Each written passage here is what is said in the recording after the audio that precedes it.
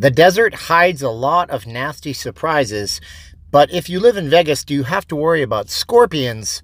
This is a video we're doing today. Let's talk about those nasty little things called scorpions right now. Viva Las Vegas.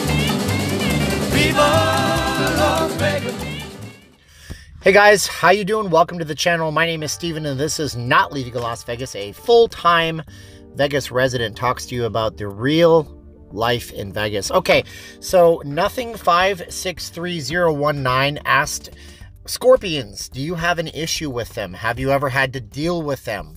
So we're going to talk about that today. If you are new to the channel, I want you to do me a huge favor. If you love Vegas or travel blogs or want to see what it's like in another place, hit the subscribe button, slam that little bell, leave us a like and a comment. I may do a video or read your comments out loud, just like I did with Mr. Nothing56319. I gotta read his name. He's got a long username. Scorpions in the desert. Have I ever had an experience with them here in the Las Vegas Valley? The answer is yes, I have. But it's not the scorpions I worry about because I am an arachnophobic in a way.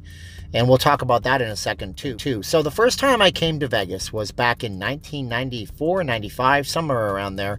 I had an uncle that drove a Winnebago RV motorhome from Florida all the way up to my hometown of Calgary, Alberta, Canada, picked me and the mom and the brother up and drove us all the way down to Utah and then on to Las Vegas. We stayed at a very small hotel, which I believe is gone now.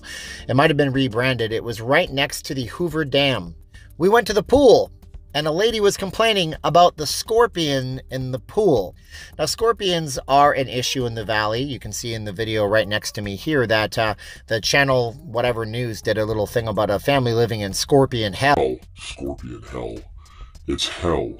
Are you ready for the scorpion hell? Yeah, this is and can be an issue with some folks. There was a scorpion in the pool. Now, the person that working at the pool, I remember him saying specifically, "Ma'am, scorpions aren't a problem in the desert." Well, that's not necessarily true. Now, me personally, I've never seen a scorpion in any of the homes I've ever lived in. I have two cats that we adopted that were feral stray cats. We feed a bunch of cats around our neighborhood. I worry about this stuff. Scorpions are crazy. You know, the big black scorpions, you might see an image of them.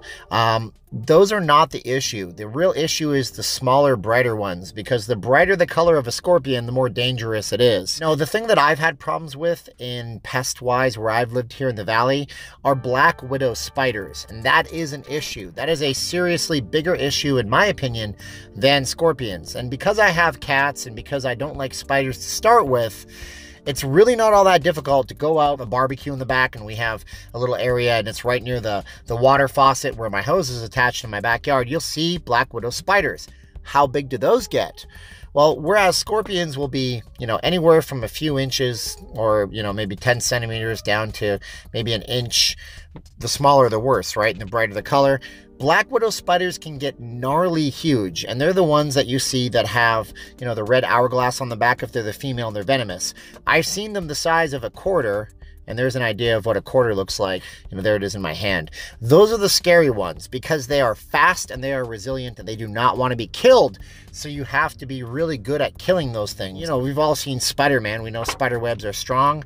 Those spider webs are ridiculous, and those things will crawl into a corner. They are very hard to get rid of. I have to get rid of them because my big black cat loves to go outside, and I don't want him poking his nose in and getting stung by a black widow spider, which could be a death sentence for any small child, any older person, or any small animal. So scorpions, no, never had a problem at any of the places I've lived in. We do have a friend, though, has had scorpion issues. She's had exterminators come to her place a few times, and for whatever reason, they just can't get rid of them. But I hope I never move into a place with scorpions. And buying a home here, you're good to do inspections on insects on top of your regular home inspection. Call the Orkin man. Have him come over. Have him tell you what you have going into that house if you're buying that house. Because you don't want to buy a place stuck with scorpions or black widows or rats or mice or any kind of other pests that might live in a place where the coldest it ever gets is maybe a few degrees below freezing a couple of times a year. A place where the most resilient creatures in the desert are some of the most poisonous, so they can survive. If you're just breezing through, make sure you click the subscribe button, hit the bell, leave a comment, Give us a video idea so we can cover it and give you credit for it. Also, if you're just visiting Vegas and you want to browse on through and get some free stuff while you're in town, hit up our website, vegasforfreenow.com. We'll make sure you guys get some cool stuff for doing a timeshare tour in Vegas. Free Vegas never hurt nobody. We do videos every single week. Thanks, guys. Bye-bye.